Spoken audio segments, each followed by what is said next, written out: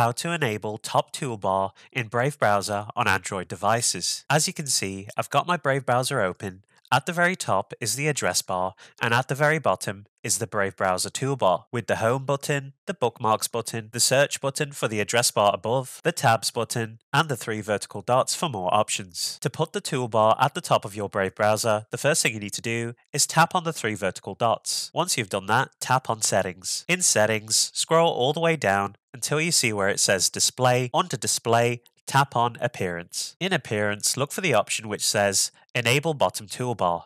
As you can see guys, this is currently toggled on. To put the toolbar at the top of your Brave browser, you're going to need to disable Bottom Toolbar.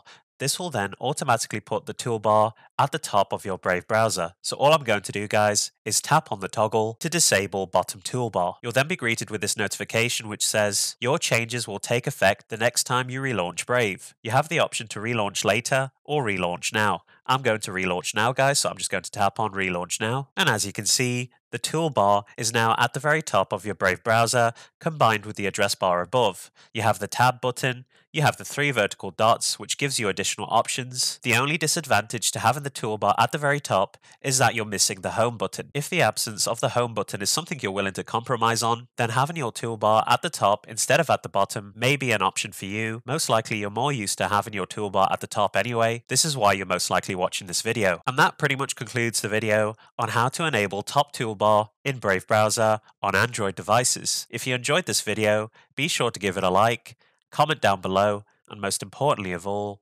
subscribe to support the channel. I'll see you on the next video. Why is it so